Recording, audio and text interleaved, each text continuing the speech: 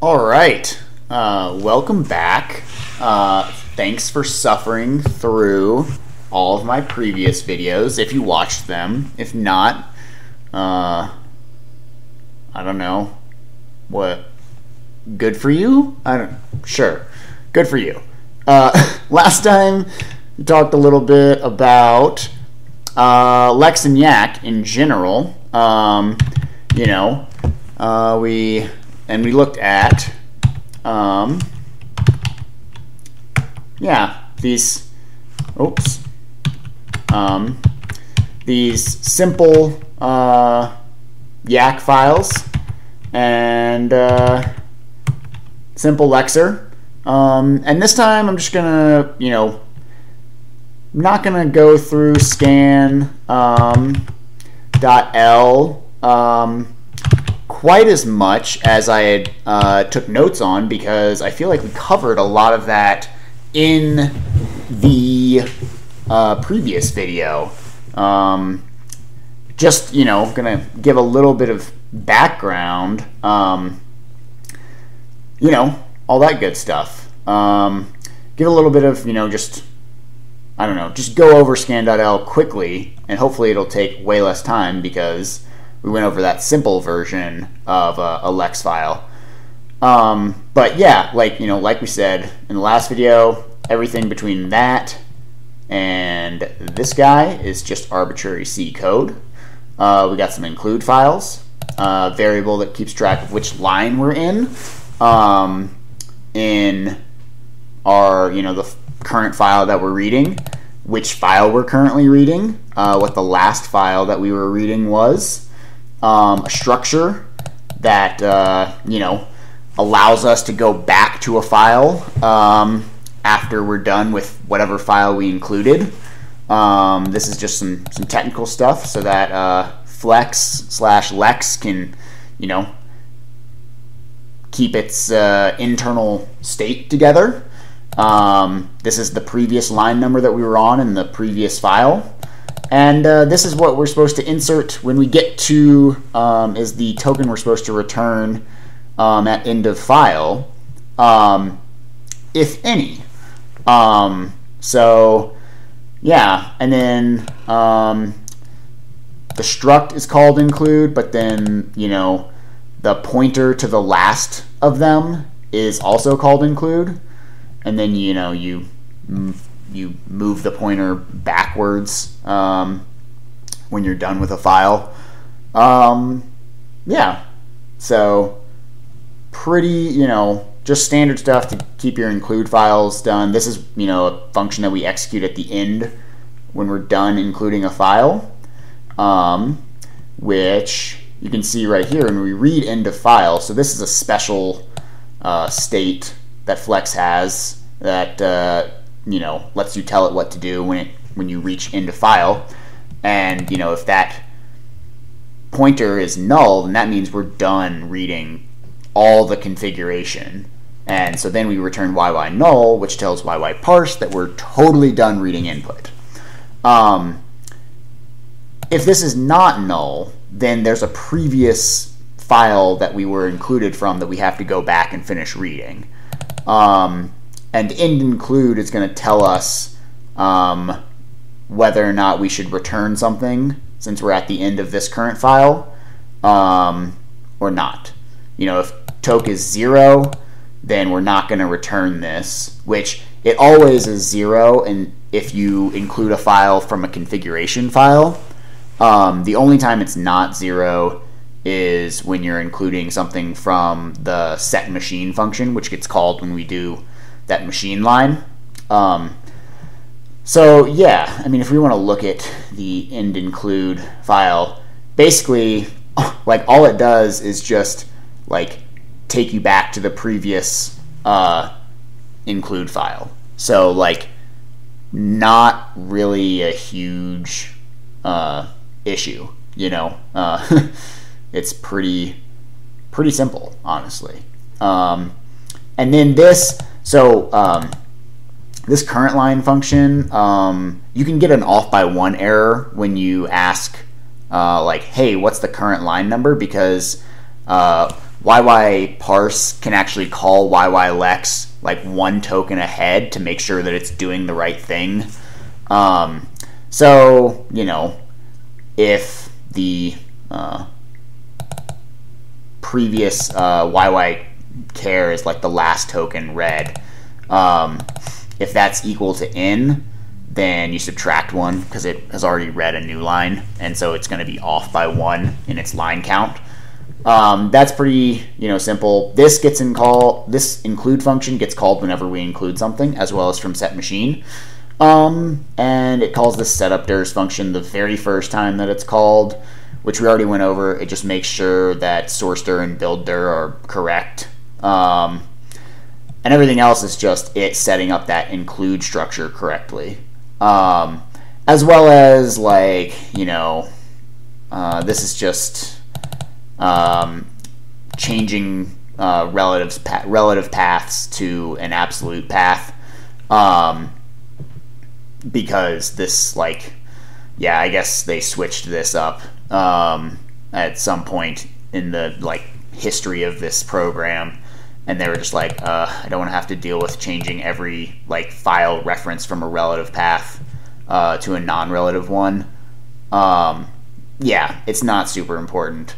I went through all of this. Like, if you want to go through all of this and make sure that everything works out okay, by all means, eat your heart out, but I'm pretty sure that all of this is very copacetic. I think that's the right word. Copacetic. Let's go with copacetic. Yeah, we talked about first file, and we've talked about this end of file part. And yeah, like, it's pretty basic stuff the rest of the way. Okay, sorry. Sorry if you noticed that, like, maybe some things have changed in that last 1 second. It's because this place is like Grand Central Station, and my computer's right in the middle of it, and things are always happening. So occasionally it's hard to find time to record a video.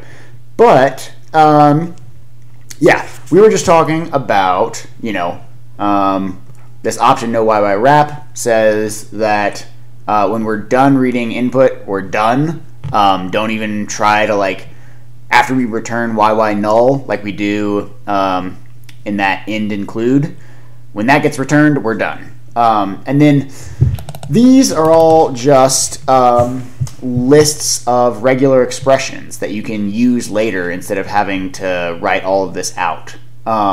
So yeah, if you don't know regular expressions, the basics of it are things between brackets are just like lists of, like, single characters.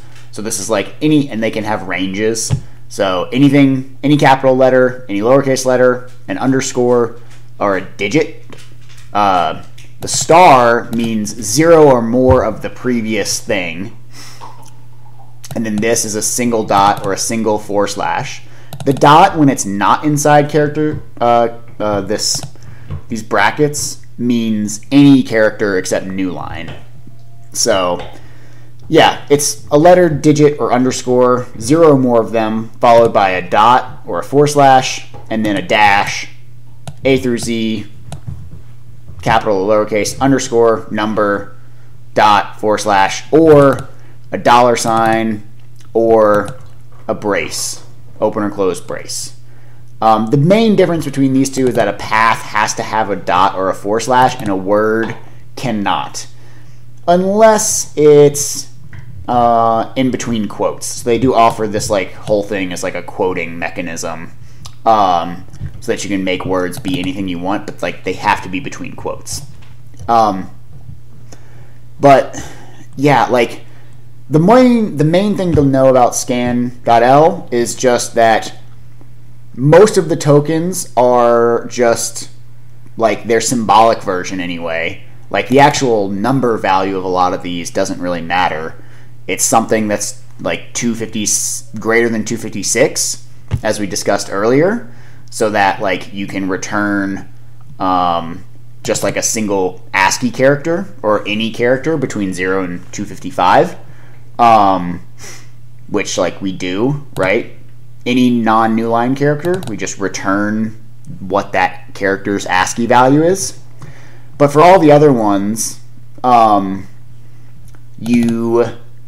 symbolic version is just like a capitalized version of the thing that it read, except for the ones that begin with X, like X machine is, just machine, and X, same thing with like X file. There's an X object, and then options is listed twice because you can do options and option, RM option and RM options, and make option and make options. So that's what most of the tokens that Lex can return are. The others are, it can return a path name, which is more or less something that has a dot or a slash in it. It can return a word, which is more or less just letters, digits, underscores, and dashes, beginning with a letter, digit, or underscore. And it can also return an empty string, although that's pretty rarely used. And it can return a number. That's it, right? You know what this like yyLval.val thing is. That's you returning the value of the number, right? Same thing with like this string, yyLval.string.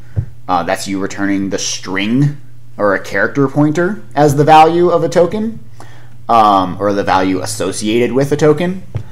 Yeah, that's basically it. If you want to have a line that's like split across multiple lines because it's just so long, you have to like begin it with white space. So that's the only case where we see a new line that we won't return the new line character, but we will return our internal counter of which line we're on. The only other thing to really say is that all of these technically would work as a word. And the reason why these are listed first is because when Flex matches something, it's going to, first it'll match the longest match that it can. It'll return the longest match. But then if the matches are the same length, like and would also match word, right? Because it's just, it starts with a letter or underscore, and then it's followed by 0 or more letters. So that would work as a word. But because and is listed first after this, it's going to return and. So yeah, that's pretty much it for scan.l. I'm not going to come back to this. Basically, if you're returning any of these guys, you're just returning something with the same lowercase string value as the symbolic value, except for path name, word, empty, and number. And that's it. You can also return a token that's called @end of file, I think. But that only happens when we're done with one of the files that gets included by the machine line. So yeah, that's it for scan.l. Let's move on to the very beginning of parse. Yeah, because I want to just clear up this sort of introductory stuff. So like we said, and this should go a little pretty quickly because we've done the simple version. Whoa, I don't know what happened there. Everything between this and this next one is arbitrary C code. This is stuff that we use in our actions, that are associated with various rules. It's not a whole lot there, actually. These are just defines for creating NV lists. This union looks maybe familiar. The only things that get returned from yylex are the string and the int. But then within yyyak, you can return an NV list pointer, a deva pointer, a dev base pointer, or an attribute pointer. We'll get into what all that means soon enough. you know, these are all of the tokens that we have to include. And actually, while we're here, we can should be able to find the token that gets returned at the end of file. Root source swap. I don't know. Anyway, we will find it at some point.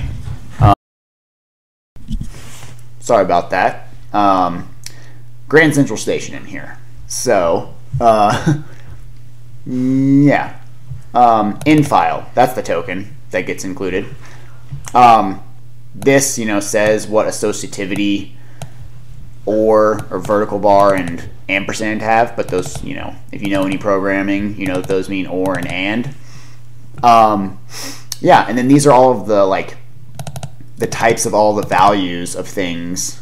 All the things that are in the grammar that need to return something, what type they all have. So path names is an NV list.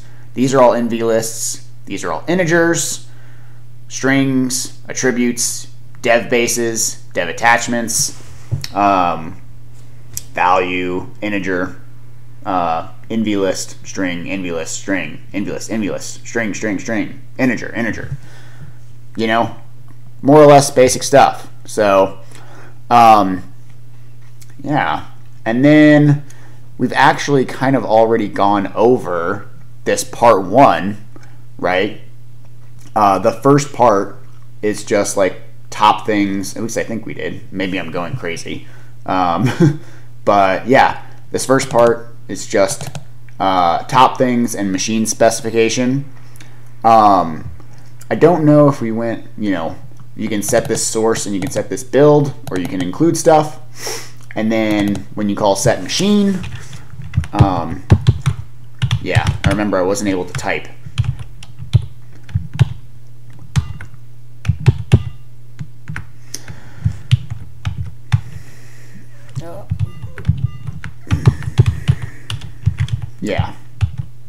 Yeah, so set machine, you just include all of these things and you return in file when you get to the end of that. And that is basically because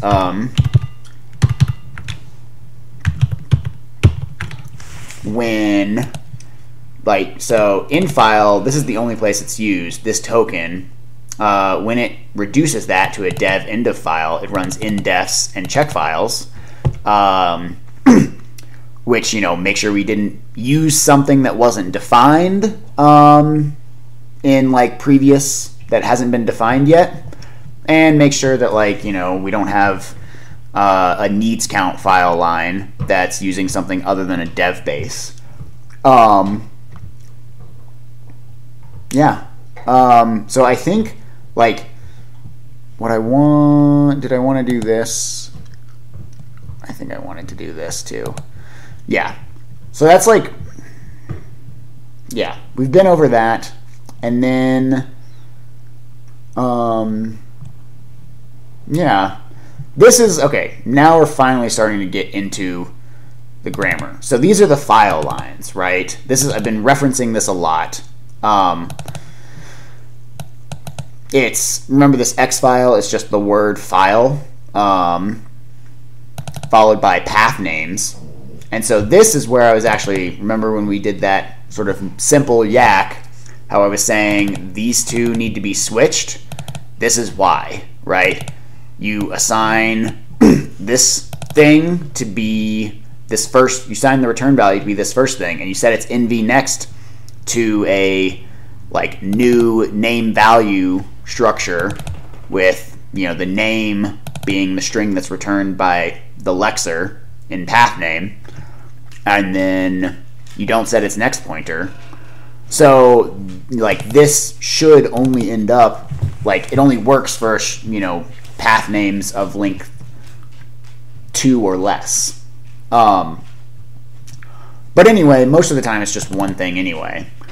And then this fops, this is an expression, right? fops, it can either be an expression or it can be empty. But if it is an expression, then that means that this X file is getting included conditionally on whether or not this f expression is quote-unquote true. So what true means for an atom depends on what these like f flags are. If the f flags, which is like can be multiple single f flags, but syntactically it can be both, but actually like we'll check in the code that actually only one of these is set because it can only be one. If it's empty or it's needs flag, then true is determined by for an F atom is determined by whether or not this F atom is in the select tab. That's what true means. If it's needs count, then true is determined by whether or not this F atom, which by the way, this F atom is just a word, right? But it's supposed to mean different things depending on, right? It's an attribute. Well, it's just anything that's in the select tab. If you've got no flag or needs flag. If you've got needs count, then it's going to be it's got to be a dev base. And so that's what it means to be true for an atom. This not line is true if this F atom is false, right? And then this line is true if F expression if this sub F expression and this sub F expression are true, right? This line is true if, you know, one of these is true, and this is, you know, just lets you order things appropriately because this left and right, or this left, these two lines mean that this has lower precedence than this and. So this is where it's important, is in this stuff.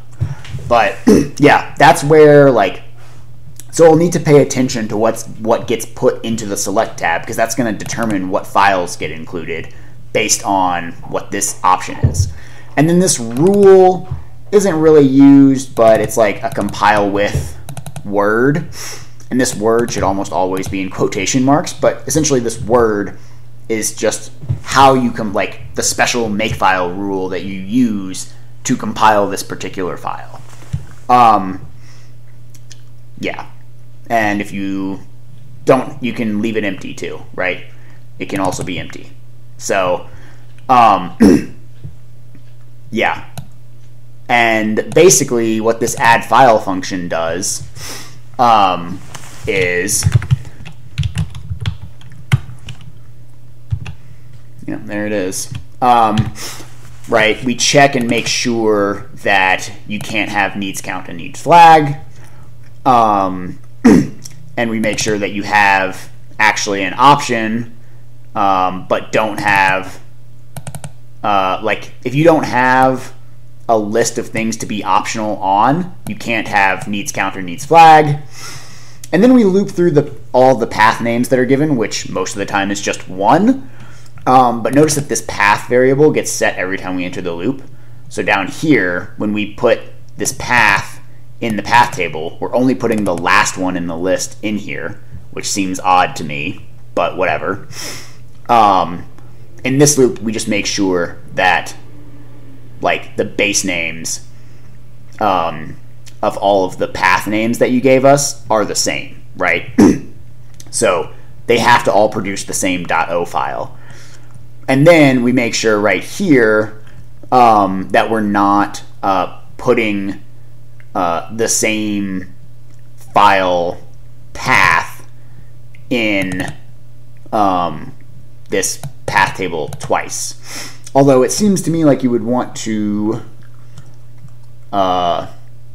put each of these in there. So I don't know exactly what's going on there. I'm going to ask the mailing list at some point if that's incorrect. Although, like I said, they probably don't care because in almost every, like, there's like 12 files that I was able to find. 12 file lines where there was more than one. And each of those only had two.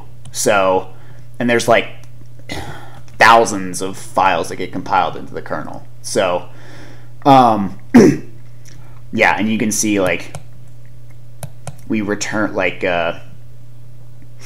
yeah, we add this file to our like list of files and update what next file points to. This is our option expression, gets added to like this option expression list that we were given. The flags get set to flags, like assuming this NV path list gets set to the NV path list that we're given here, right? The rule will get set down here if we're given one. The base gets interned, so like later I guess we'll compare bases and we just want to compare pointers to them. We don't want to have to compare the whole string. Great. This current line function, remember from scan.l, that goes there. But yeah, basically we create a file structure that has all the information that we want. If we give it options, that determines whether or not it's going to be compiled. And we just have to look out for when select tab gets used and when it doesn't. So yeah, that's all I'm going to cover today. This video has probably gone way too long. I know I say that every time, but you know, what are you going to do? You know, it's hard to explain a lot of code quickly. So I certainly spent more time reading it than I did making videos about it. But yeah, hopefully you learned something, and yeah, thanks for watching. Have a good one. Peace.